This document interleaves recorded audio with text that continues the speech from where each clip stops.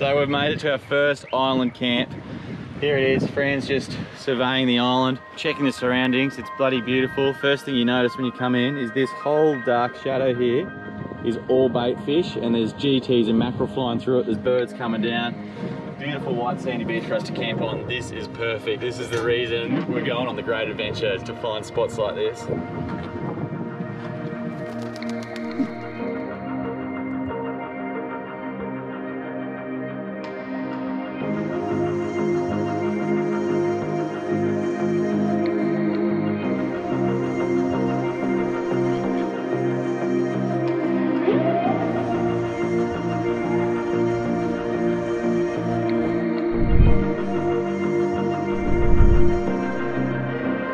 Right, we've got a set line on the hand line out here. A livey's swimming around in the middle of that school. You think surely it's just a matter of time for a queenie or a trevally or a mackerel picks him up. Fran's doing her best with a popper down the beach here. There's birds diving on bait, on poppers. There's a bit going on. Hopefully we can catch some lunch. Holy moly! This is so fast. Did you see that come in and hit it? What do you reckon it is? It's so fast. What?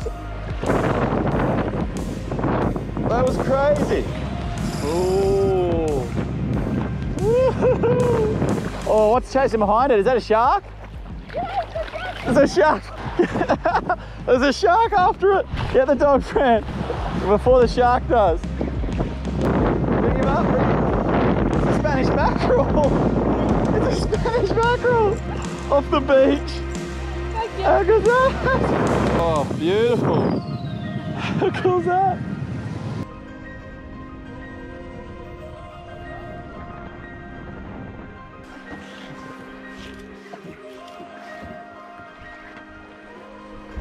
What are you doing there, Fran? What's the plan for lunch?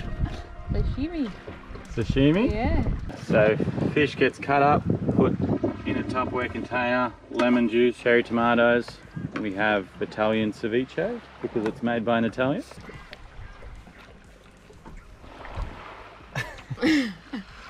Oh, big bust up. That is all bait fish through here.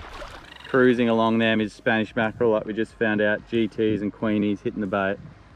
Incredible. So the idea is the lemon juices actually cooks the mackerel, as you can see there. So it's kind of medium rare. Throw it on a cracker. There's your lunch. Perfect.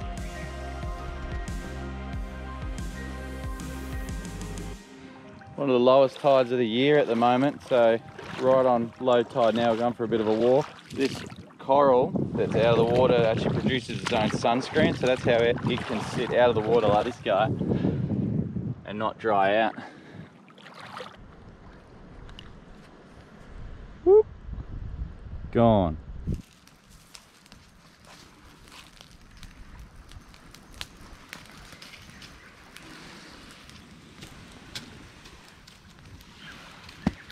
Alright, dinner time today. We've got copper corn going straight on. And the other half of that Spanish mackerel. We did half ceviche for lunch, the other half is going on the grill. There you go.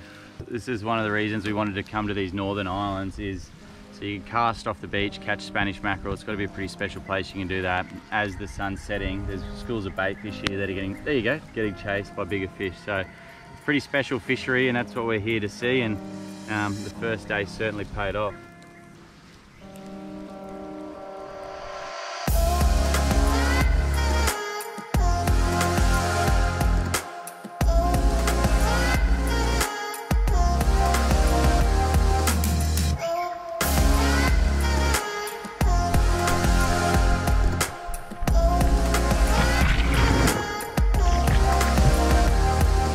Huge school of sardines right on the shore here.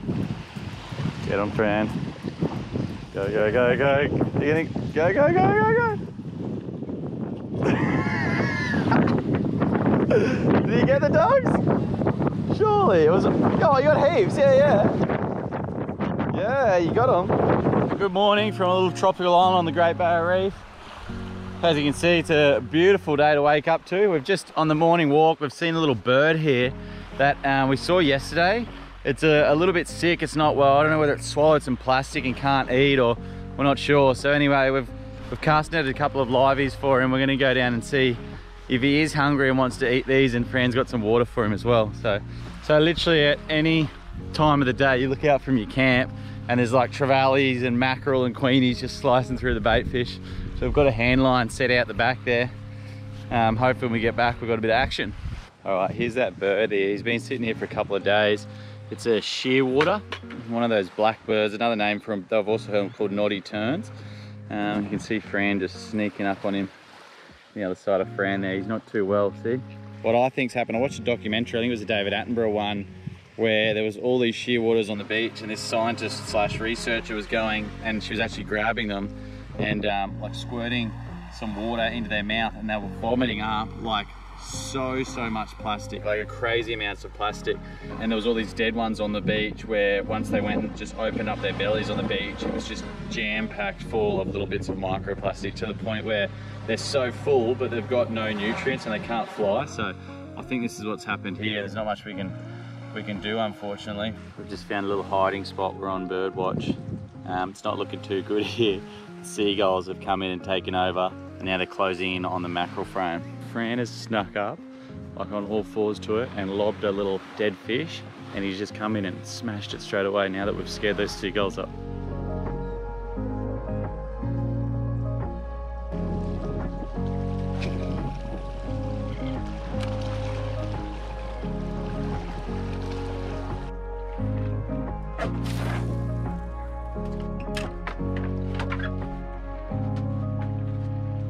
How cool is that? Cast straight off the beach, you got this beautiful sharky mackerel. There's a school of bait fish in the shallows there, and birds and bigger fish are just hitting them over and over again. So I cast this little lure in, and bang, huge explosion. Before the poor bugger knew, I had him dragged up on the beach. But how cool is that? That is awesome. So this morning there was a heap of water in the boat. We had a bit of rain. I was like, oh, I'll turn the bilge pump on. Bilge pump didn't work. Of course, I tested it 100 times before I went in the backyard with a hose, and it worked all the time. So I've ripped the old bilge pump out, got a new one. Turns out it wasn't the bilge pump. There's something to do with the wirings up under here. So time to pretend I'm an electrician, see if I can fix this before sunset without electrocuting myself. Wish me luck. Righto, moment of truth. Battery, bilge pump. You hear that? That is the sound of a bilge pump working. That's the sound of the Salty Dingo not sinking tonight. Problem was, there was a cat under the console. I assume it's probably from the same litter that's been playing up underneath the masturbator there. It's jumped straight under here, and has been messing with the wires. But for now, the Salty Dingo lives on. Now, least favourite part of the day, anchoring the boat, swimming in as the sun sets. This is just something you always feel uneasy about. But got a mask on, it's always better when you see what's coming. Let's do it.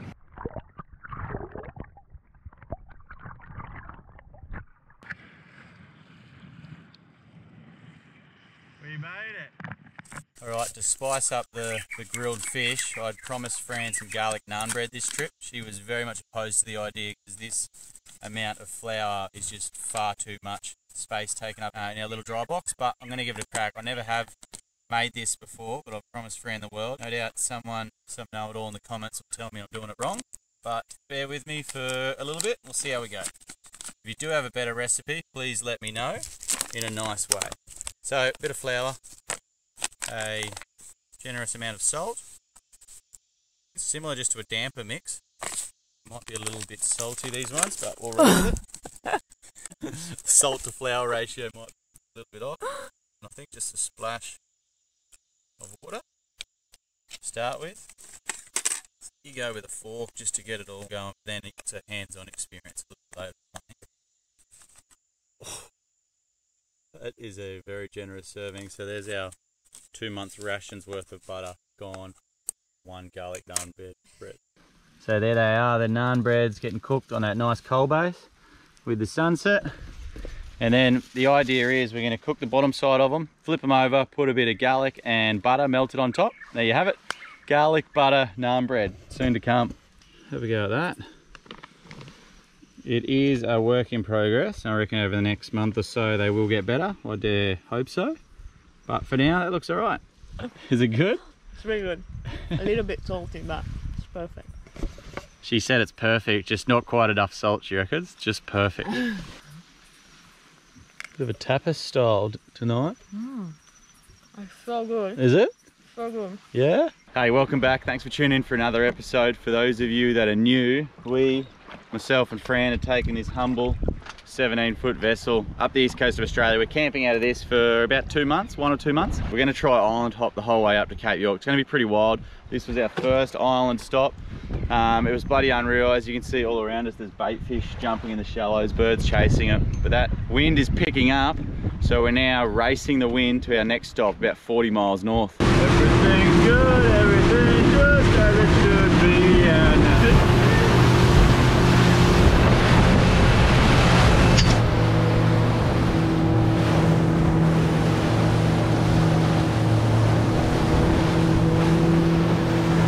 a little bit choppy this morning, but we're just going steady. We've got a bit of a following sea behind us here, which is pushing us in the right direction. Alright, we're out in the proper shipping channel now. It's rough. We've got a bit of wind against tide, so it's getting choppy. And we've got some rain clouds over there. So it's sort of a race against time before it gets any rougher, for us to get to this next island and set up camp. Just seen a huge splash up ahead, and it was a breaching whale coming down. Ooh, we're broaching here. Yeah, there's a big breaching whale up ahead here, so we're just going to take it steady. It's still probably half a kilometre away, so we'll take it steady and then see what it's doing. Wow! Whoa. What?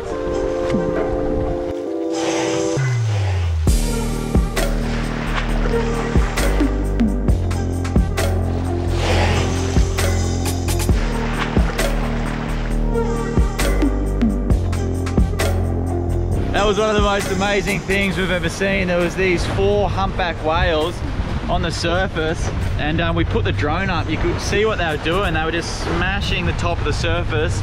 It was almost like to establish a pecking order or something, and then they were coming up and interacting with each other. And then there was dolphins like riding the bow of the humpback whales. So whales, dolphins, it's all happening here. This is honestly incredible. And if you ever want to feel small about your existence on this planet, come out and see 4 full-grown humpback whales staunching in the middle of the ocean in a storm. It makes you feel pretty small and insignificant.